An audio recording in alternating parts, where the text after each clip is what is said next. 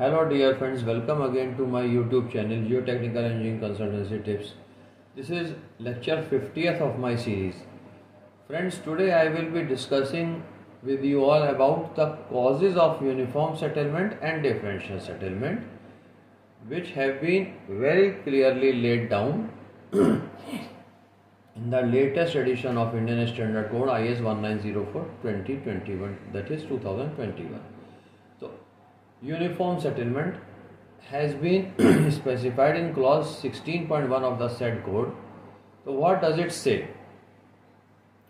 It says that the magnitude of settlement that is produced on application of loads on the ground of the foundations, that is the settlement which is being produced by the foundations on application of any superimposed load of the structure which has been transferred to the ground. So how does this settlement of the foundations occur? That is, they depend upon the rigidity of the substructure, the compressibility of the underlying strata in the influence zone. What does it say? In silts and clays, the settlement continues for a long period after the construction of a structure, which is henceforth called as consolidation settlement. In sands and gravels, the settlement is over during the construction itself, which is actually a kind of an immediate settlement. In organic soils, this settlement continues for a long time after construction also as well.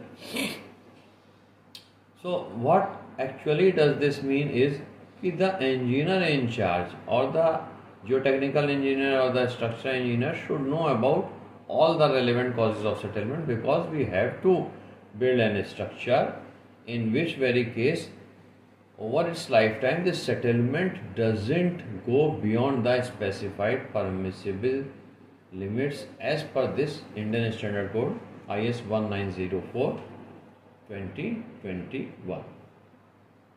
So foundations settle due to combination of following reasons.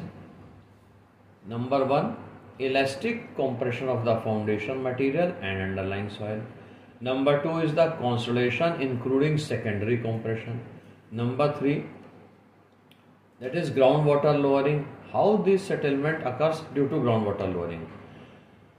In cohesionless soils, that is coarse grained soils, repeated lowering and raising of water level tends to compact the soil and hence settlement of footings. In cohesive soils, that is fine grained soils, how this groundwater lowering acts on the and results in the settlements? That is the prolonged lowering of water table causes settlement due to extrusion of water from the soil voids. Now fourth point is, these settlements may occur due to seasonal swelling and shrinkage of expansive soils. Number 5, ground movement on earth slopes, that is for example surface erosion, slope creep or landslides. Number 6, which has been described here as point F after ABCD has already been discussed with you all, is the other causes. That is due to any nearby excavation of the proposed site, any mining subsidence near the proposed site where you are going on for these new construction of the foundations, and any underground erosion by any water streams or floods, whatsoever the case may be.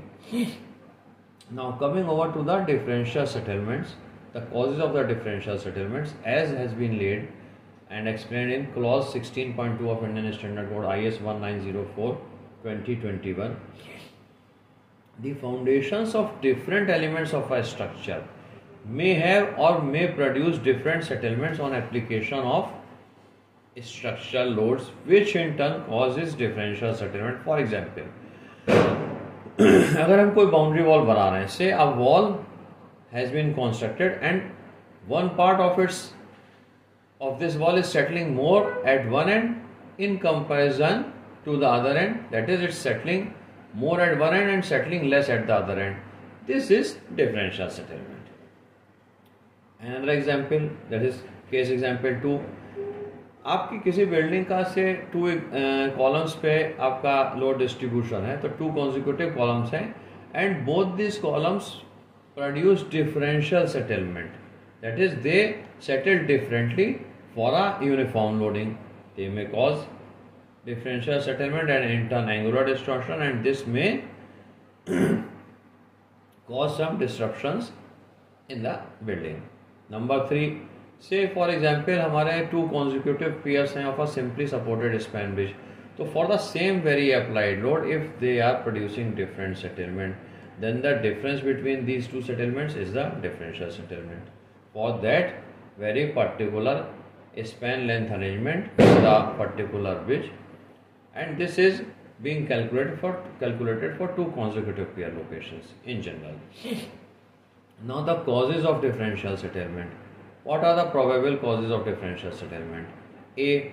Geological and physical non-uniformity or anomalies in type, structure, thickness and density of soil medium on which the foundation is being proposed and rested for that very particular structure, rather to say of that very particular structure. May it be building, bridge or any other structure. Now B. Non-uniform pressure distribution from foundation to the soil due to non-uniform loading of foundations. C is the variation in ground water table at the site. कभी कभी ये होता है कि हम लोग investigation करने जब जाते हैं तो साइट पे ग्राउंड वाटर टेबल में वेरिएशन होता है because of any geological profile disturbance और may be due to any other reason कि एक पर्टिकुलर लोकेशन के पास कोई मान लीजिए कोई फ्लोइंग ड्रेन है उससे सीपेज हो रहा है या एनी अदर रीजन, तो ग्राउंड वाटर टेबल में हमारे डिफरेंसेस हो सकते हैं. इसकी वजह से भी डिफरेंशियल सेटलमेंट होता है जिसको हमें अपने डिज़ाइन करने के दरमियान कंसिडर फॉर करना चाहिए सो दैट कि हमारा यूनिफॉर्म सेटलमेंट हो, और अगर हम उसको कंट्रोल नहीं कर सकें तो डिफरेंशियल सेटलमेंट भी with in permissible safe limits हो as specified by the Indian standard code, जिसके रेफरेंस में मैं ये लेक्चर आप लोगों को साथ में डिस्कस कर रहा हूँ. Point D is the overstressing of soil at adjacent site by heavy structures built next to light ones. E is the overlapping of stress distribution in soil from adjoining structures. ये होता है अक्सर, तो इसको तो हम लोगों को जियोटेक्निकल इंजीनियर को in consultation with structure engineer किसी न्यू स्ट्रक्चर के लिए बहुत ही सोच समझ के डिज़ाइन करना चाहिए, taking into all future considerations जो वहाँ साइट पे अफेक्ट कर सकते हैं किसी भी स्ट्रक्चर के सेटलमेंट को. F is the unequal expansion of soil due to excavation for any footing foundation.